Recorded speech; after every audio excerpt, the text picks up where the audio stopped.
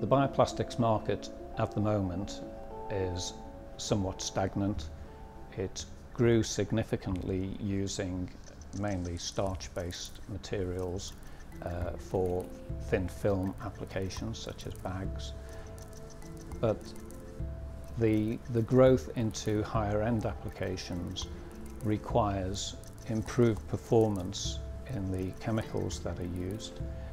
Bioplastics are also 2 to 4 times more expensive than conventional plastics.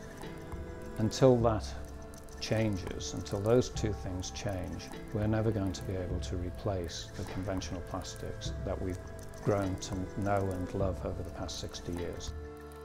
Biome Bioplastics is leading a consortium with the Warwick Centre for Industrial Biotechnology and Biorefining, and supported by the Technology Strategy Board, to extract high-performance chemicals from lignin for use in bioplastics. Lignin is the second most abundant organic polymer on Earth. Along with cellulose, it makes up plant cell walls. So it's found in the cell walls of regular ornamental plants, but it's also found very similar material found in wood. It's also produced industrially.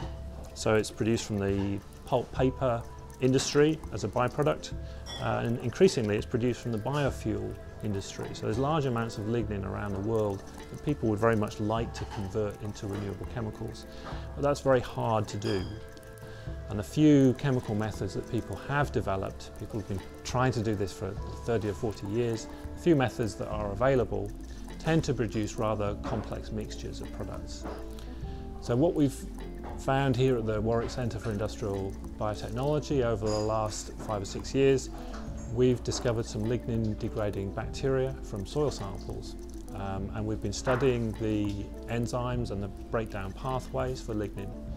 So if we could use molecular biology to interrupt one of those pathways, then we could accumulate a useful compound which you could then convert into, for example, bioplastics.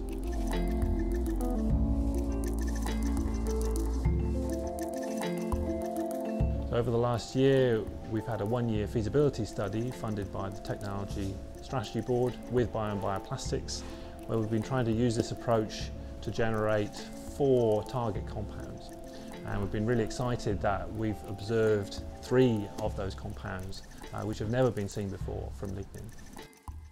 Biome Bioplastics' aim with this sort of research is to produce new bioplastics which can compete with conventional oil-based plastics. It will improve the performance of the bioplastics that we can manufacture, reduce the cost, and will subsequently replace, I believe, most of the plastics that are currently made from oil-based means.